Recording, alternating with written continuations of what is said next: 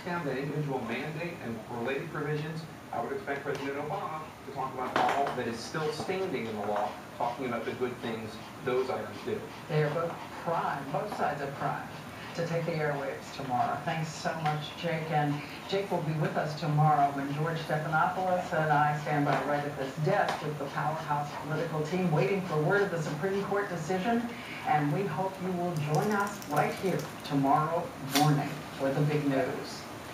And now we want to show you a stunning video report out of Syria. Today, the United Nations sounded an alarm. The situation is dangerously and quickly deteriorating there once again.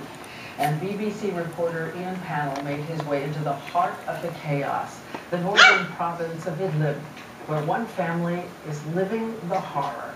Here it is with ABC's Michael Rabbit. Darkness.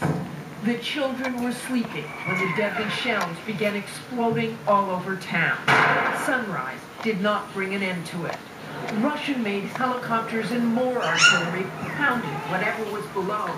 And this is where the BBC found that one of those shells landed. A once beautiful home, a family with 6 little boys.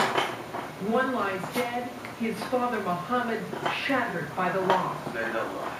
His other boys wounded and frightened. 8-year-old Rian weeping as he recalled the attack. The Syrian army did this to me. We will never forget that. It is fear of the Syrian troops that is keeping the boys' parents from taking them to the hospital. Outside the home and throughout the town,